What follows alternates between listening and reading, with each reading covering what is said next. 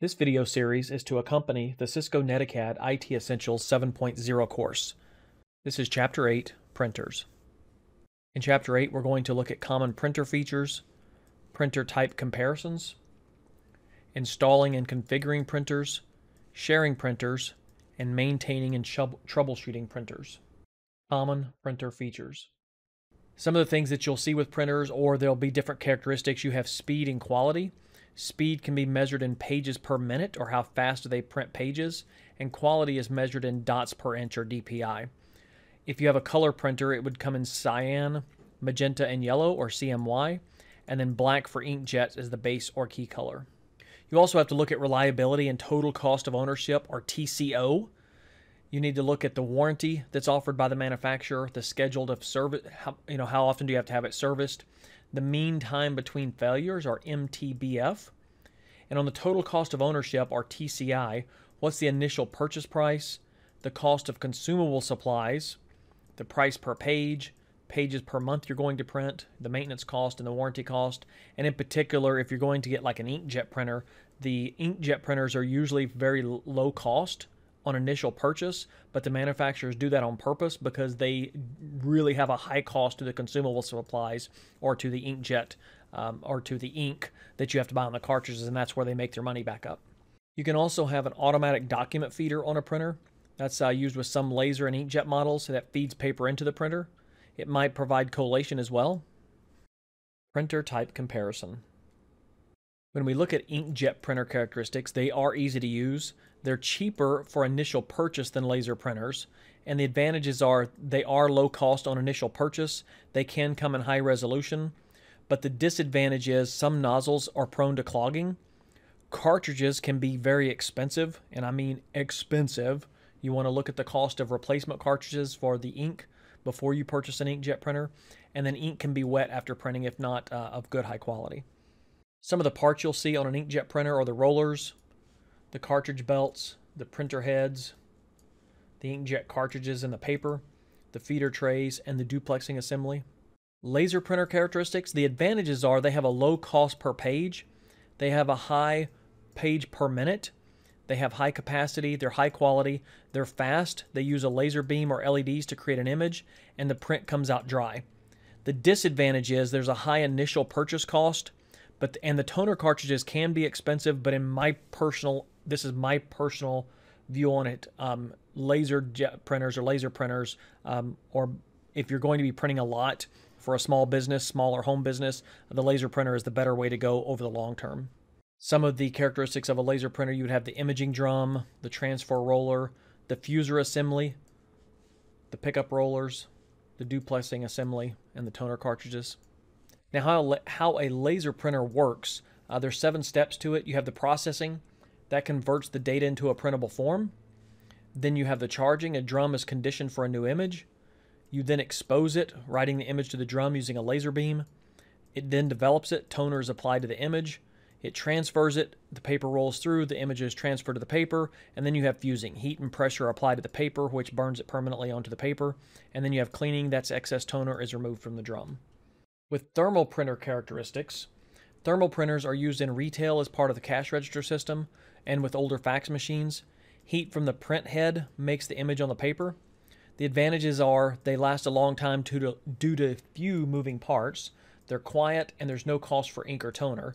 But the disadvantage is thermal paper is expensive and must be stored at room temperature, and images on the thermal paper degrade over time. They're poor quality and cannot be in color. Impact printer characteristics. Impact printers are the dot matrix or daisy wheel. You may still see these in the workplace. There are some still around. They are still sold, but they have print heads that strike on inked ribbon with a specific number of pins. A higher number of pins means better quality. The advantages are ribbons are less expensive. They can use regular paper or continuous feed paper, and they can print carbon copies. The disadvantage is they're noisy, the graphics are low resolution, and they have limited color capabilities. Now you can set up virtual printer characteristics. You can print to files, you can print to PDF, or you can print to XML paper specification or XPS, or you can print to an image such as a JPEG or a TIFF. We also have cloud printing options. This sends a print job to a remote printer somewhere on the network. Some printing companies have software that can send print jobs to their closest location. Google Google Cloud Print allows you to connect your printer to the web, and you can send something to your own printer no matter where you're located. When we look at 3D printer characteristics, they're used to create three-dimensional objects. They use plastic filament or other media to create the object. They come with filament spools. You would have your feeder tray or feeder rollers, your axis, your print bed, and your hot end nozzle. Installing and configuring printers. You want to follow the manufacturer's instructions for installing a printer. You want to remove all the packaging material, keep it if there's a return is needed. Sometimes the printer driver is installed before the printer is connected to the computer. And then you want to connect the cable to the printer and computer, or connect the cable to the printer and computer, or connect the network cable and then attach the power cord. You then want to test all functions including double-sided documents, different paper trays, grayscale and color, draft mode, and collation. You want to make sure that the printer is in good, proper working order before you leave it with the customer. Some common configuration settings that you'll have on a printer: the paper type, the print quality, the color printing, grayscale, paper size, orientation, the layout, duplex, or collating. Sometimes you can use the software optimization to change settings on the printer, changing it from portrait to landscape, changing which tray it goes to, changing the paper and quality. Now for hardware optimization, sometimes there's firmware that you need to update on printers. Not very often, but it does happen. And then you can also install printer memory or upgrade the printer memory. Sharing printers. When you go to share a printer or configure print sharing, those who connect to the shared printer must have the correct print driver. So Windows can do this automatically. When they go to connect, it should find the right print driver and install it for them. You can also have wireless print options. You can use Bluetooth or Wi-Fi to pair between computers and printers.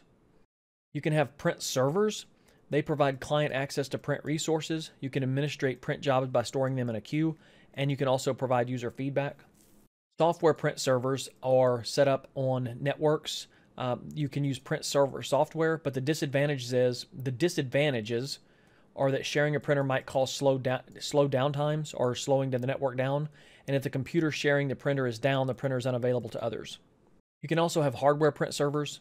You can set up a hardware print server, and then other devices from the network can connect to it. You can have dedicated print servers. For example, like for a corporate network, they have a powerful processors attached to them. They have adequate storage space for queued documents. So the documents come in, they get queued up on the print server, and then they get sent out to the appropriate printer when they're available. Maintaining and troubleshooting printers. You want to follow the vendor guidelines for maintaining printers. You want to refer to the documentation that comes with the printer or seek it out on the internet. You want to follow recommended maintenance processes and instructions. And then some manufacturers sell maintenance kits that you install. The processor kits, the rollers, you can change those yourself. A lot of times, I've changed many of these rollers in my career, and they do get worn out over time. And so, if you start having problems with the printer, that's some of the things that you might need to do. You might need to replace the paper, clean the heating element with a cotton swab, dampen with alcohol, or what we call rubbing alcohol. You don't want to put the rubbing alcohol directly on the rollers. You want to put it on something and then wipe it. And you can also use compressed air. That should say lint-free. Refer to the printer's documentation again on impact printers. You can replace the ribbon. You can also check character quality. You might need to replace the print head. And we follow the 6 steps of troubleshooting process like we have in previous chapters. I'm going to just scroll through each one of these and leave them there for a second when you want to read these questions and you want to ask open-ended questions, closed-ended questions, but on each one of these steps, you can pause the video to read these.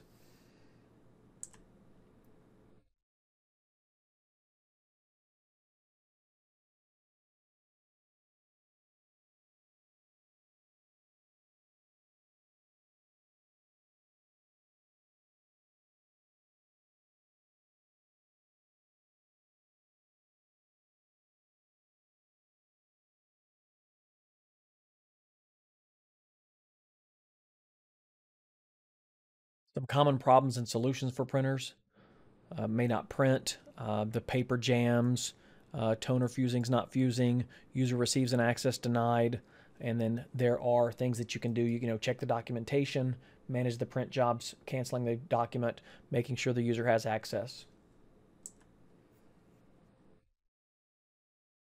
Some other ones: printer will not print large or complex images, paper's creased after printing, multiple failed jobs in the printer log.